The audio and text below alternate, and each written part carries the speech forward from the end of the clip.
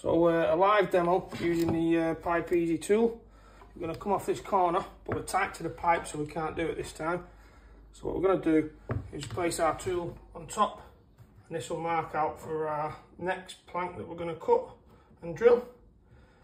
Simply get the tool in place, and that gives you your perfect measurement of where the pipe is located for your next plank. Using your perfect pipeEASY template, simply draw and stencil the centre of the pipe, or even the outside of the pipe. It does both measurements. Transfer that onto your plank, drill a hole through, as you can see what I'm doing here. Perfect hole. You just want to come off at an angle, because that's a little piece that we're going to slot in at the back of the pipe. It really is that easy, guys.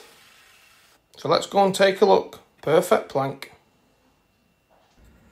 We took that away and we drilled it, and now we're back. I'm just going to pop this little piece in at the back here.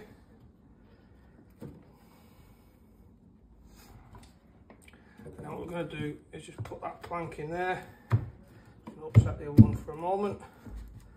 Place that in. Pop that back. Well, that wasn't supposed to happen just yet. It's the money shot right there. But anyway, you get the idea. Without getting glue everywhere. When your skirting board goes on,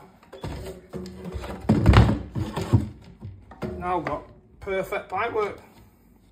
Nobody knows any different. Needed a retake on this. Like and follow for more flooring videos.